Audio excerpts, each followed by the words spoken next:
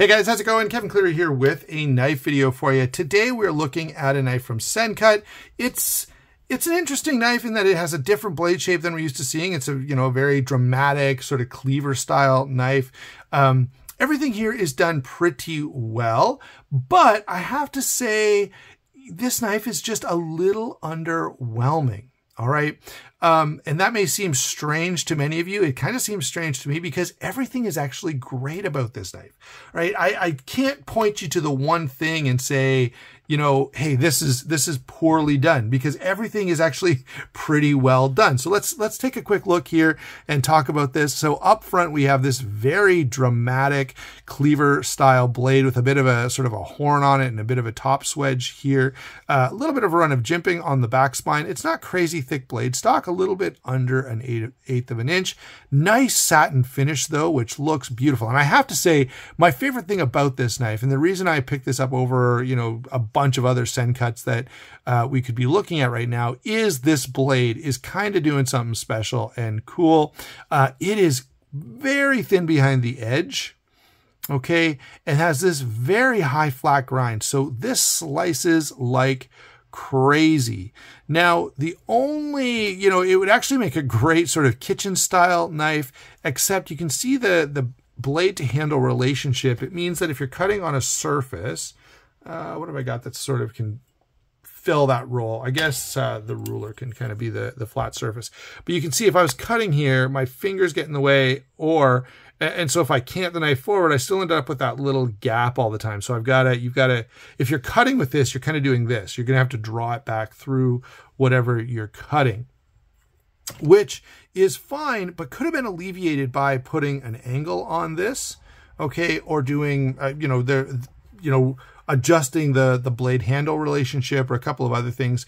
But for EDC stuff, it's great. So if you're buying this as a folding kitchen knife, then it lacks a little bit. But if you're not, if you're buying it for EDC stuff, then no complaints whatsoever. It works really, really well. And that big dramatic blade is, excuse me, really, really cool. Okay. In terms of action, I don't know if I mentioned this is 9CR18 MOV steel, which is great budget steel and performs really, really nicely. And, for the price point, you just cannot complain about that steel at all. Okay, so let's carry on. We do have a bearing pivot here with a liner lock. The handles have been milled out to cut back on the weight a little bit. We've got nice grippy G10 here, deep carry bent over clip with flush screws, which is awesome. All right, so that's a quick rundown of the features. Standoff construction, so it's easy to kind of blow this out or clean it out if needed. All right. And so that's a nice overview. Let me hit the size on this before we move on, and then I want to talk about some other things. All right, so 8 1/16 overall, so just a little over 8 inches, 3 9/16 on the blade. So it's actually quite a bit of blade there. 3 3/4 grip area. So even if you've got pretty large hands, no issues with this knife whatsoever. Okay, it's 4 5/8 closed, which is absolutely impressive for a 8-inch knife to have a fairly small package when closed and still end up with tons and tons of blade. Okay, that's a huge win for me. And the weight on this guy is going to be 3.88 ounces. Again, very nicely done. So as I have gone over the features, I've gone over the specs, right? There's nothing about any of that to dissuade me from recommending this knife. All right. The only thing that makes me go, well, how great is it? It's kind of vanilla at this point, right? We're in a sea of liner locks with 9CR18 MOV steel, every Civivi, every Sencut, every CJRB, every Kubi, and on we could go with a billion different Chinese knife manufacturers. They all pretty much these days have good action, right? You're hard pressed to find a knife that has crappy action these days. And if you did, reviewers like me would be complaining about it and everyone would know. So it'd be, a lost cause. So it's just it's hard to make yourself stand out in sort of a sea of budget flippers. All right. Could they have done some things differently? Yeah, maybe having an opening in the blade to allow for a spider flick would have been useful. I don't think it needs a thumb disc. The flipper is nice. The liner lock is good. The lockup is solid. The action is smooth. The grip, when you have this knife in hand, is really, really nice. Okay, but it's kind of a one-trick pony, this knife. And the one trick is it's got this big, dramatic, admittedly cool blade. All right, and so if you like that, hey, do not hesitate, because you'll really enjoy this knife. And I actually do kind of like the blade, but again, I kind of feel like the blade is the big story here. If you're not into that kind of dramatic cleaver-ish blade, then this is probably a pass for most people. All right, and so it's hard to, it's hard to get real excited about this. I will throw in a couple of other knives. So here's something that is, I think, pretty darn exciting from Sencut. This is a truly impressive knife. These cost around the same price. Okay. The only drawback to this one is the D2 steel. I would love it if the 8CR or 9CR18 was on this knife. But nonetheless, this knife is very similar to this, except for it's a button lock instead of a liner lock, which makes it a little more fidgety. You do have the option of a thumb stud deployment or a flipper. The action is absolutely superb. It feels great in hand.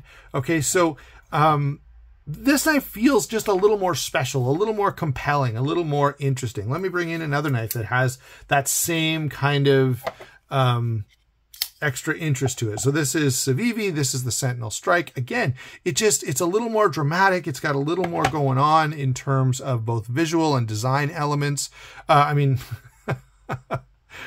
Design and practical elements, which make it a little more compelling. So I thought I'd throw those in. I do have one more budget knife that's sitting here. So this is the CJRB Frac. Again, now this is going to cost a little bit more, but again, it's just got a little more going on. It's a little more, there's a little more to get excited about, if you will. Okay. So those are just a few budget options. I will throw in, so here's a Rat Model 1, of course, beloved liner lock knife, very similar. Like there's not much between these two that's different. D2 steel, of course. This is going to be washers instead of bearings, so the action is maybe not quite as good, although this one is smooth as silk. But this is also like a 10 or 15-year-old knife model where this is, this just came out kind of this year, and it's a little underwhelming. What else could I throw in here? What about button lock Elementum? That might be something to take a look at. Now, there's going to be a significant price difference here. And I guess for the sake of just consistency, we'll throw a Para 2 in there as well, just to kind of give you a sense for the overall size. All right. So those are some comparisons. Some of those are competitive options. Some of them are just to give you a sense for, the size and feel of the knife. But overall, this is a good knife, right? There's absolutely nothing wrong with it. The action is great. The ergonomics are great. The cutting edge is great. The steel is great for the price point. It just is a little bit underwhelming. Okay. I find myself kind of drawn to this big blade. I like the satin finish, and let me give you guys a little look here. Like that is a really nicely done satin finish. All right, I just love those grind lines. Just looks really, really attractive to me. So if that's your thing, then, this is a great option for you. But the problem is if it's not this big blade that sells you on it, there are probably a lot of other options that might be a little more compelling. All right, so that's my overall thought on the Sencut Traxler. Good knife, just hard to get excited about it. Don't forget to check the channel sponsors. That's a huge, huge help to the channel. Don't forget to like and subscribe. We will talk to you soon.